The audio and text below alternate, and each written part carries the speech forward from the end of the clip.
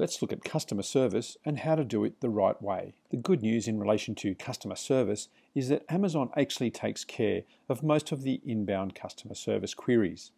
It's actually pretty rare that a customer will need your help, and if they do, they'll generally get in touch via a message inside the Amazon Seller Central account. Most of the time, it's to ask a product-specific question that Amazon cannot answer. Certain things like compatibility or dimensions of an item. You can use these queries to create more and more detail within your listings, and if you do have a detailed listing, then the questions become even more rare. If you do get specific questions regularly, I recommend that you incorporate this sort of customer feedback into your listings so that you can avoid having to answer the same customer service queries again in the future. At times, customers will send you a message before getting in touch with Amazon. So if a customer asks you about the status of an order or anything relating to the delivery of an order, then you can simply redirect them back to Amazon. One of the main queries would be an invoice request specifically within the European marketplaces. We must provide this to the customer because we have technically sold the product to them, not Amazon selling it to them.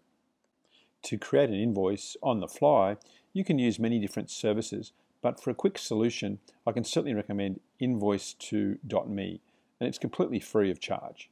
You can go in there and type in your company name, your address, your invoice. You can create an invoice number and break down the order for the customer by simply going into the order inside Seller Central, grabbing all the details that are relevant and putting them into the invoice. You can send the invoice to the customer as an attachment to the message that they sent to you inside Seller Central. It's very important that you answer all customer service queries within 24 hours from the time the message arrived inside your account. This includes weekends and public holidays. This means that you need to log into your account at least once a day to check messages, and you can also receive messages directly into your email account via the email address that you set up with your Amazon account. This is particularly important when you're selling in multiple territories. So log in at least once a day and check and answer any messages, or make sure that the email address that you have associated with your account is checked every day. You can also create pre-written templates to answer a common question to speed up the process. It's also very important that you don't overstep your boundary whenever it comes to contacting a customer. You should only ever get in contact with a customer if they've contacted you first. Don't treat customer service as a way to reach out and ask for reviews or anything like that. Bear in mind that Amazon already does this for you, so do not treat customer service as a way to reach out for reviews. You can get in touch with the customer if they've had a negative order experience. Also, make sure that you always answer customers professionally and give them the same level of care that Amazon offers. So let's now take a look at how to answer customer service messages, the template that answers, and where we find the number of messages that are inside your Seller Central account. You can find the messages in the performance area inside the buy message area, circled here.